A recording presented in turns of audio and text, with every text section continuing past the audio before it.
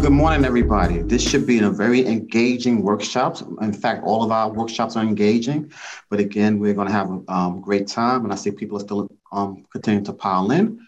And I'm going to introduce my former colleague, Kathleen.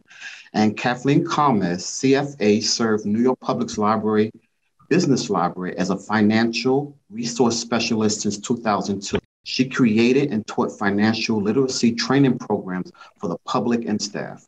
Previously, she was an investment vice president at New York Life Insurance Company, working as a securities analyst / portfolio manager. Ms. Kalmes holds an MBA from NY University, and she's a chartered financial analyst. And without further ado, I'd like to reintroduce Kathleen Kalmes. Thank you very much, Anthony. And thank you, Erin, and the rest of the LASSA team for allowing me to do this presentation. It should be very interesting. I hope you all enjoy it. The title, of course, is Successful Retirement, and that's what we all aim to have, I think. And the keys to a successful retirement are planning and saving. They're not that hard, but in order to get them in the right order and to do the best with that, I'd like to talk about the magic of compounding, because this is really one of the most important concepts that you're going to deal with in all of your life. So let me ask you, would you rather have $10,000 a day for 30 days or a penny that doubled in value every day for 30 days? Now, I'm not going to spend much time waiting for you to answer that question, because I'm just going to give you the answer. And I hope you all got the penny, which doubled in value every day for 30 days equals, I think you can see this, although I'm not sure, $5,368,709.12. And that's because compounding, the interest rate on this example is 100%. So if you keep getting 100% on your money every day, it grows very quickly. I'm not going to show you how that works. You can do it for yourself, but it does work. The second concept that you really need to understand is how much that compounding helps you for your retirement. So we have an example here of two people. Amber, who began saving, got her first job at age 22, and she saved $22 a year, every year, for 15 years until she was age 37.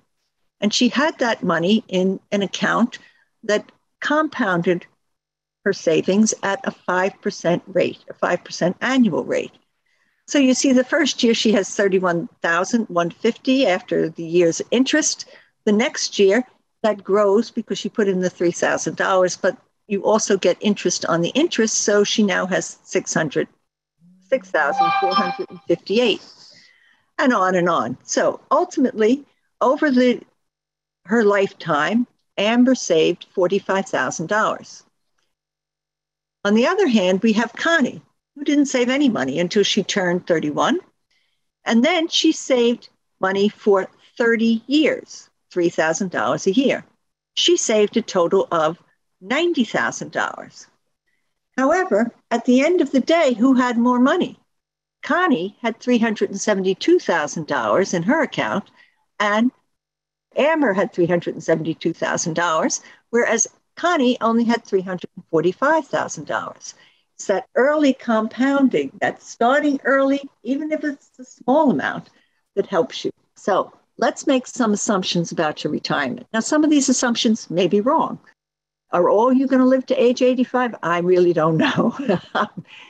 But we're going to assume that everyone needs $50,000 a year from age 67, which is your full retirement age according to Social Security, to age 85. And we're going to assume that you can receive, with a combination of investments, a 6% average return on investment from the present through age 85. And we're going to presume a 3.1% average inflation rate from the present through age 85. Now, you all know that that's a low rate right now, and it was a high rate last year. So don't question the inflation. We're trying to average it out over time, just to show you what you might need. So if you're 25 years old now, it would be a good idea if you'd already saved $25,000. If you're 45 years old, $130,000. 45 years if married, $50,000, and that's because your non-working spouse would receive Social Security based on your salary. 66 years, $400,000, and $300,000 if married. Okay.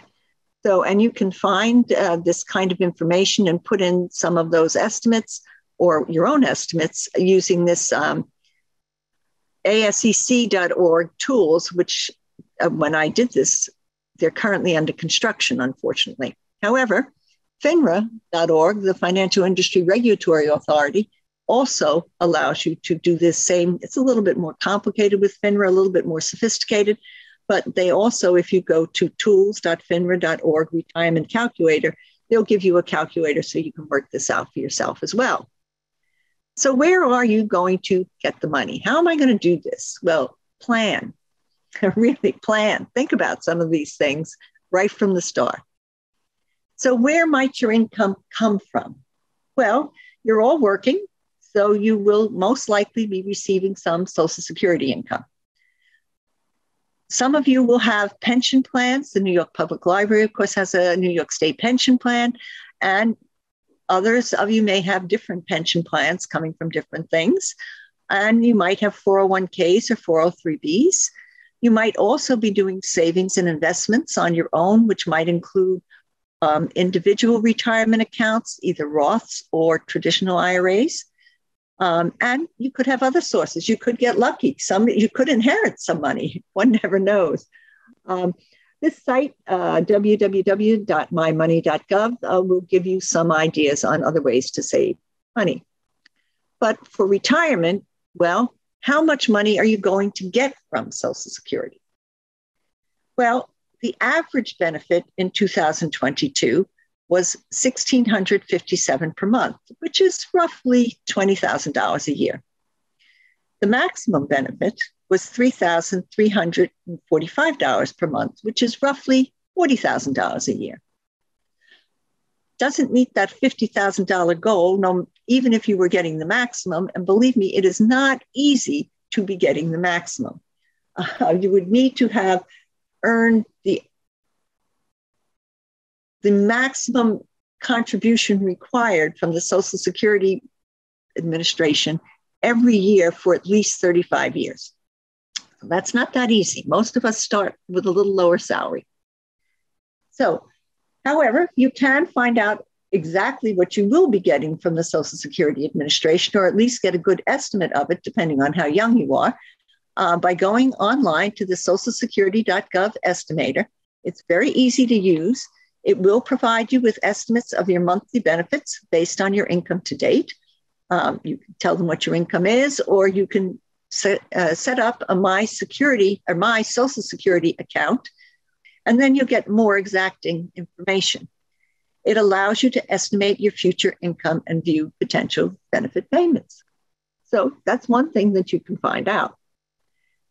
Now, other retirement accounts. There are many employer-sponsored retirement accounts. The first I'll talk about is a defined benefit plan. And that would suggest that when you started with this company or nonprofit organization or police department, whatever, that you were promised a benefit based on a formula using your employment years, your age, years worked, and salary. Okay.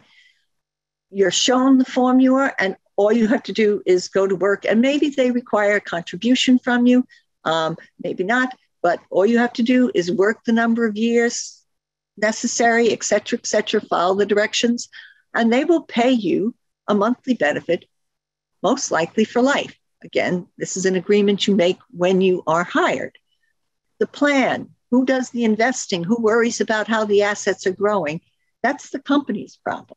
They've promised you this payment that's based on your age, not their profits. It's based on you. And however, if the company should run into trouble and not necessarily be able to pay you these benefits, the Pension Benefit Guarantee Corp guarantees some amount of benefit. So that's a defined benefit plan.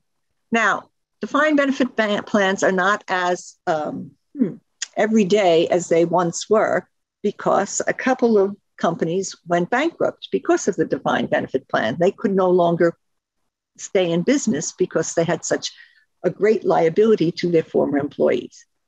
Consequently, many corporations now have something known as a defined contribution plan.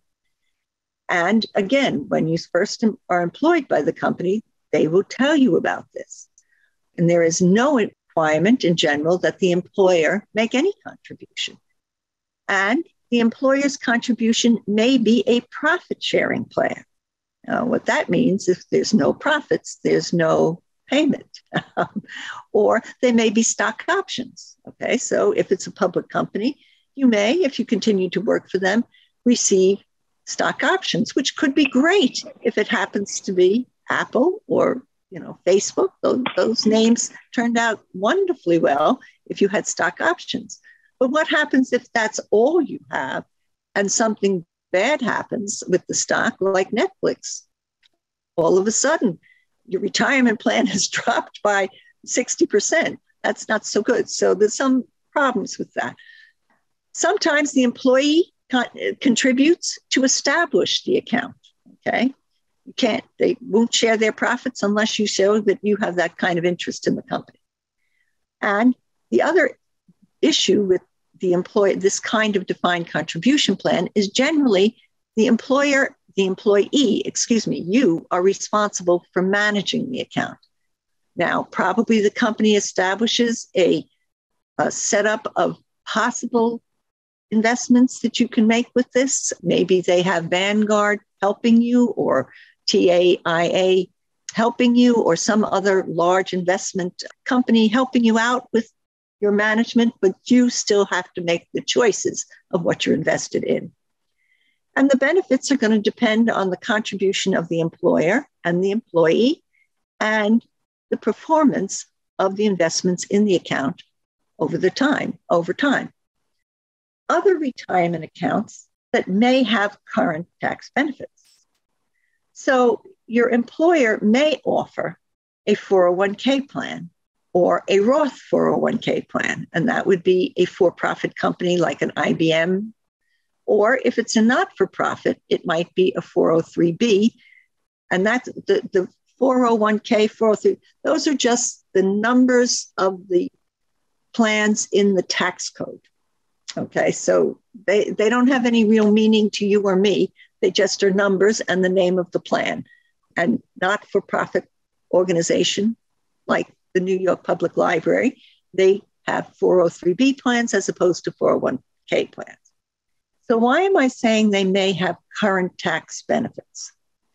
Well, if you contribute to a 401k plan, and if you're making $50,000 and you contribute $10,000 to a 401k plan, your current income taxes will be based on a $40,000 salary. Okay, so that means they will be taking fewer taxes out now. Okay, so your salary will be a little bit higher now, but you will be investing that money in a 401k. And in the end, when you take that money out, you will be taxed on. Now, if it's a Roth 401k, and this is a fairly new addition to the possibilities of things, then you will pay taxes on your current income. But when you take the money out later, you will not. Okay, we'll get into more of that later. The same rules apply for the 403bs. Now, the amounts you can contribute as of 2022, this is a list of that. If you're under 50 years of age in 2022, you can contribute a maximum of $20,500 to your 401k. And if you are over 50 years of age, you have a catch-up contribution concept that started after the 2009 recession, I guess we'll call it. Okay, so if you're over 50, you can contribute as much as $27,000 into your 401k. If you can put that much money in, it's fantastic. If you can put in $5,000, $2,000, it's great. Any money you put in, remember, Amber only put in money in the early years of her life. It's the compounding you want. Okay, so again, there are other retirement plans that may be offered if you only work for yourself. If you're in a self-employed, you could start a SEP IRA, or if some very small companies also offer the SEP IRAs. It's a simplified employee pension plan. And there, the contribution limits are a little bit greater. The limit is the smaller of $61,000 or 25% of your total compensation. With a Roth 401k or 403b, the contributions, again, it's $20,000 plus the $6,500, which is the same as you have on the previous page. And the employer contribution limits, if you add the two together, is 100% of the employee's compensation, or $61,000 in 2022. And over 50, you can add an additional $65,000 to that. Now, the government changes these numbers virtually every year. So I have to warn you that don't come back and look at my PowerPoint 5 years from now and expect the numbers to be right. They won't be. These kinds of retirement plans are used by small companies and often one person. If you're a freelance person of one sort or another, this is the kind of IRA you can set up for yourself. Now, the other thing I need to talk about with retirement accounts, which may have current tax benefits, is they are all different, okay? Each employer, the rules for the employer-sponsored accounts are very broad, and consequently, different companies offer different plans to their employees. Virtually no two plans are the same. And it may seem like, okay, I have a 401k plan with Vanguard, and my friend here has a retirement plan with Vanguard, and you'll find out they're both entirely different. Okay, what you can contribute, when the company will make contributions, when you can borrow money from it, all of that may be different. Some are way more generous than others. Some employers may match contributions. Some may offer loans based on your balance. Others may not. Okay, so it's up to you to understand what the retirement plans your company is offering are.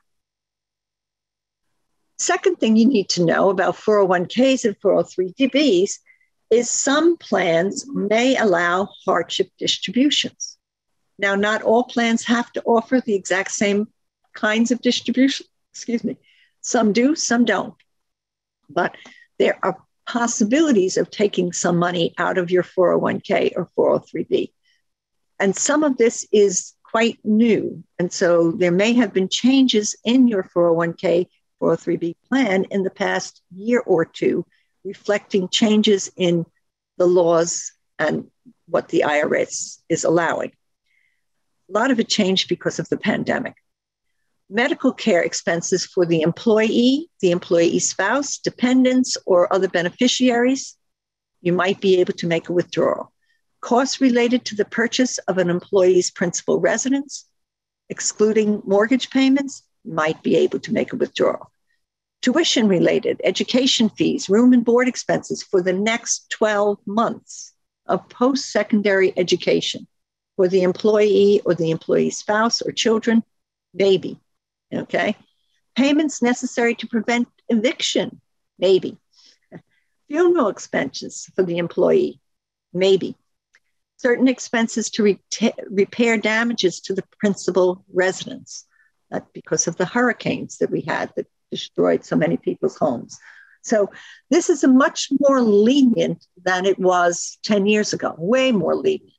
There used to be no excuses, no withdrawals, no excuses, not anymore. Okay, so retirement accounts, which still may have current tax benefits.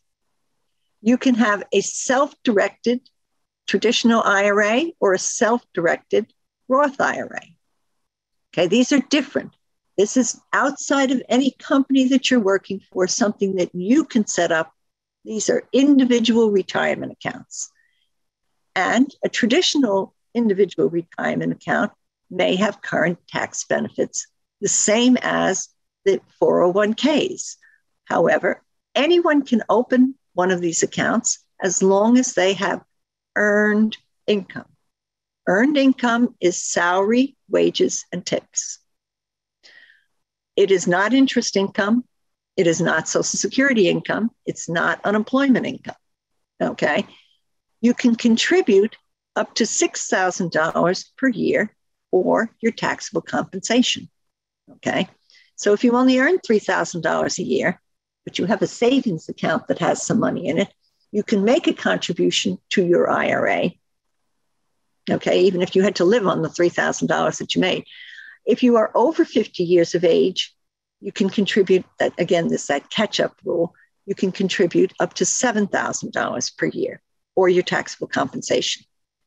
It is possible that these contributions are tax deductible, depending on your income and other retirement plans. So if you have a defined benefit pension plan and you want to contribute to a traditional IRA, you certainly can, but it is not going to be a tax deductible contribution, okay? You have to understand that. There are tax penalties for withdrawals prior to age 59 and a half, with some exceptions, okay? And with a traditional IRA, mandatory withdrawals start at age 72. These are known as RMDs, and it is mandatory that you start taking money out at age 72. And when you start taking money out, those funds are fully taxable. Okay, so then a Roth IRA, contributions again of $6,000 of earned income, $7,000 for those over 50, can be made, now again, it's earned income, okay, provided your income does not exceed stated levels, okay? Contributions are not tax deductible, okay? Anything that has Roth in front of it, the contributions are not tax deductible going in, but your earnings are tax-free and remain tax-free on distribution. So you put the money in when you're 25, and when you take it out after age 59 and a half, and it's grown 7 times over, there's no tax on any of that, not on the money you put in and not on the money that the investments gained, okay? However, with Roth IRAs, money cannot be withdrawn for 5 years after the initial contribution, okay? Doesn't matter what the initial contribution was. If the initial contribution was $1,000 or maybe even $500, that's still your starting line. Doesn't matter what a small amount it was and how much you have in there. You can't withdraw for the first 5 years, but you can withdraw after that. Tax penalties for withdrawals before age 59 and a half, with some exceptions, particularly the $10,000 for a first-time home buyer. That is the only exception that predates all the changes. That was there 10 years ago for first-time home buyers to encourage this. Some other restrictions apply. Some of it is income related. If you're earning too much money, things can change with both the traditional IRAs and the Roth IRAs. Required minimum withdrawals. Okay, traditional 401ks, when you reach age 72 or later, if you continue to work. So if you continue to work beyond age 72 for however long you continue to do that, you do not have to withdraw from your 401k, from your traditional 401k. Once you stop working, you must take an RMD out of this, and all your distributions at that point are taxable. For Roth 401ks, when you reach age 72 or when you retire. However, for Roth, anything that has to do with Roth, the distributions are not taxable because you paid the taxes on your original income. Traditional IRAs, when you reach age 72, you must start taking, the distributions are required and they are taxable. And with Roth IRAs, the distributions are not required. okay? And you don't need to pay taxes on them. If you do take a distribution, you don't pay any tax on the distribution from a Roth IRA. Some inheritance tax rules. This gets very complicated and we won't spend much time on it. But spousal beneficiaries of an IRA have the option of taking the account over and managing it as if it were their own, which would include the calculation of required minimum distributions. If you have a non-spousal beneficiary, that person has to withdraw all the money from the account within 10 years of the death of the original account holder.